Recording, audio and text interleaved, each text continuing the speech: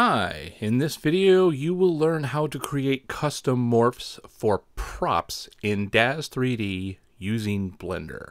Make sure to viciously beat the like and subscribe button and also to kidnap their families so that the algorithm will figure out where my channel is and get me the subscriber base I need.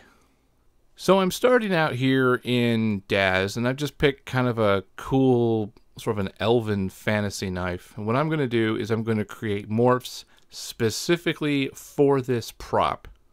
And what I'm going to do is I'm going to make it longer and bigger as if it is magically morphing directly into the shot. And the changes need to be fairly dramatic for that to really work.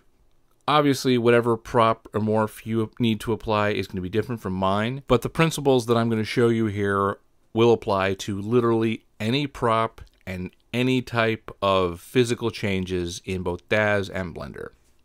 So the first thing to do is to make sure my dagger here, this prop, is selected. Go up to File, Export. Make sure it's an OBJ format. I'm going with Fan Weapon 3.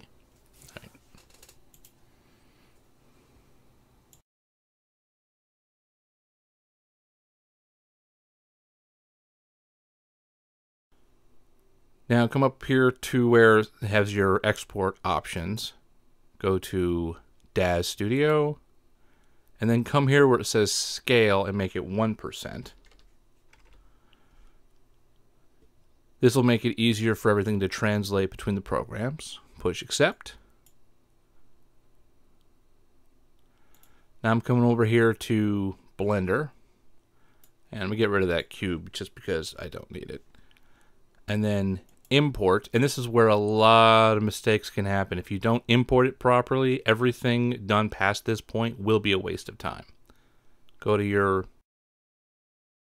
wavefront OBJ, go to the file where you put it.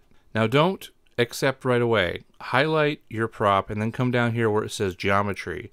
Switch it over to keep vert order. Click on polygon groups. This is easily where you can screw up.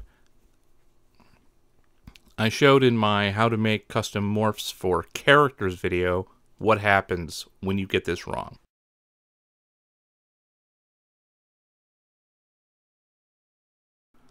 And there's our prop. Now I'm going to change this prop so that it creates the morph.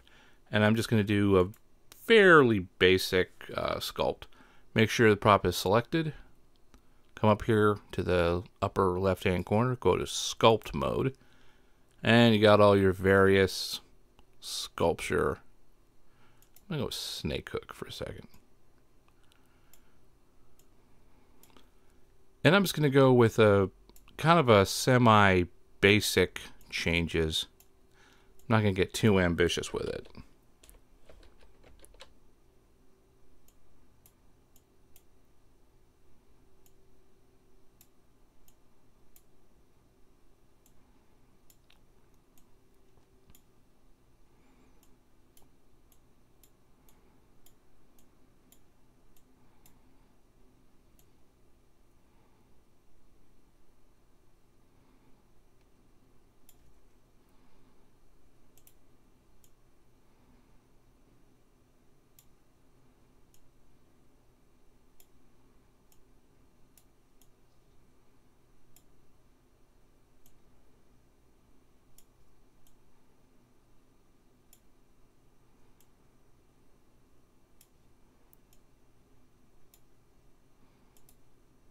So after a few minutes of, changing things and generally messing around, I'm reasonably happy this is a different shape.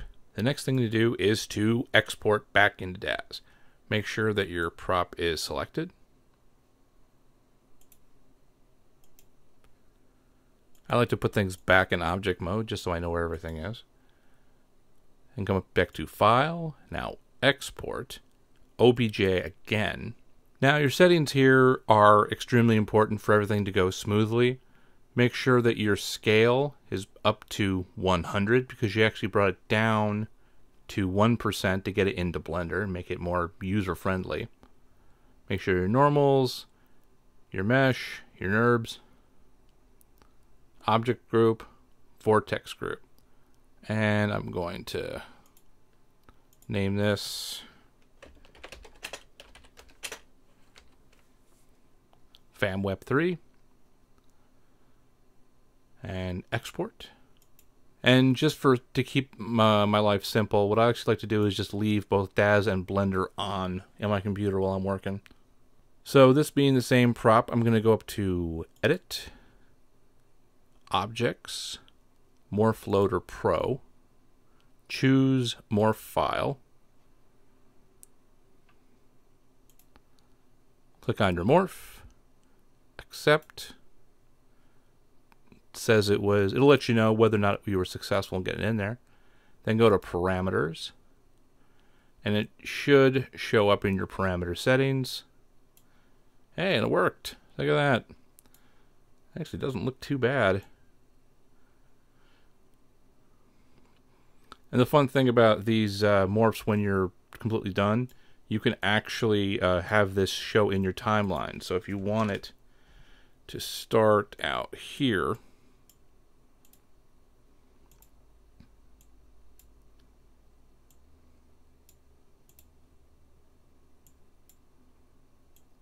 it actually will morph in the shot.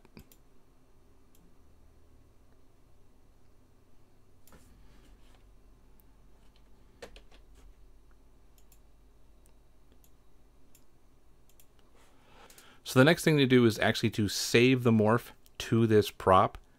As is, it will work perfectly fine, but if you close out or if you don't save the file, it won't save and you have to reinstall it every single time, and I just hate doing that. So the next and final step is to simply save the prop, because when I do something like this, I only want to do it one time. So go up to your little gear here, click on it, parameter settings, and if there's anything you want to change, for example, I don't want it to go into negative numbers, and I do like my morphs to have kind of some like play on colors. I'm going to go light green to dark green, and it's in Morph Loader Pro. It's in the parameter setting. That's where I do want it. I'm going to go to accept. Just a nice, easier way to find this guy. Now take it up to 100%. Go to File, Save As, Support Asset, Morph Asset. So I've got the save file all set up. I have my product name, which is FanBlade 3. FanBlade 3. Got to change my name to Tomasi Studios. Change the name to Tomasi Studios. And this will help the Daz keep everything nice and organized.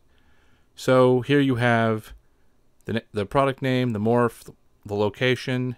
Click this guy right here. Go to accept. And that actually should be done. So if I go to here and I delete this file, but I pull up a new one immediately after it,